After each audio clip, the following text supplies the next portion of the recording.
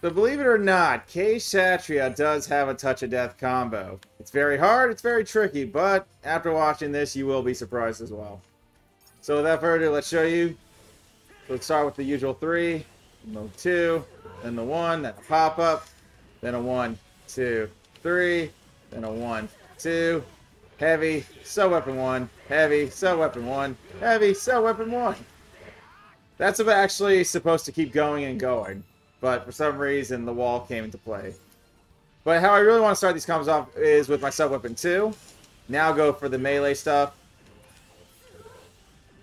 Hold up. Go. 1, 2, 3. 1, 2.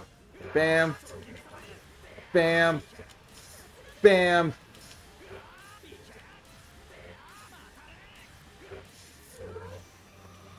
Oh, I messed it up. But that would actually have been the 0 to death combo right there in that moment. Lucky shot. Have your sub-weapon attack up, and it works out. It's crazy. I didn't know this combo existed until I got all the pieces for it. Start with some funnels. Go again.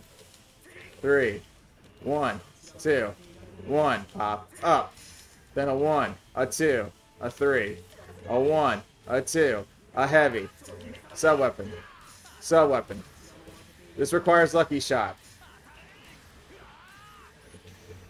There we go. 1, 2, 3. 1, 2. Pop up. Jump. 1, 2, 3. 1, 2. Smash. Funnels. Bam. Touch of death combo. Kshatriya. Done. Out the door. Crazy stuff. Some characters require the combo. It's okay. As long as it's a touch of death combo, it's doable. One more time. Bam.